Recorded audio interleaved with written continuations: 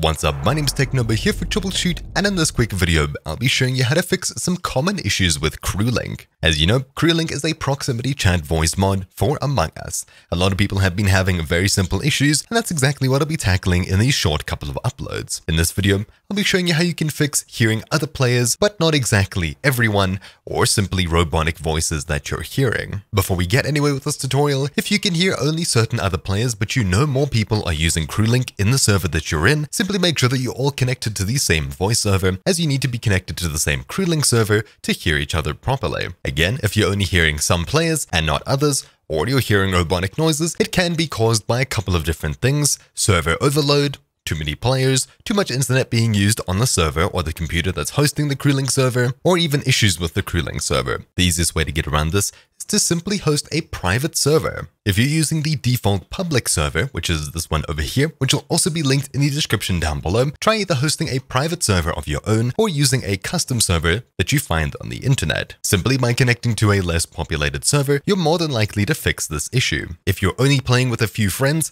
see if someone has the ability to set up a private server for every one of your friends to use. Issues like this often come up from voice servers having a bad connection, lagging due to the number of players on them, or just too many players in general.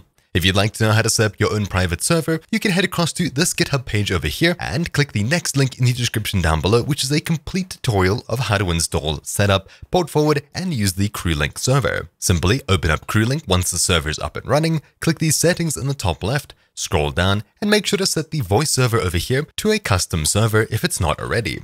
If you're on a custom server and it's having issues, simply copy and paste the normal default server link from the description down below and click the arrow to close it. This way, you'll be using a different server and hopefully you'll have better performance. Next up, if you're still having issues with the voice connection and you're using a private server hosted by one of your friends and other people in your Among Us CrewLink lobby aren't having issues, then make sure to check your connection. See if anyone else is having the same issue as you. If you're the only one having the issue, it's likely an audio connection on your computer. Common issues that come from audio after a long time can be solved with a simple restart of your computer. If multiple people in the same lobby are having the same experience, just simply swap servers to another private server. If it is just you, try using other audio outputs or inputs.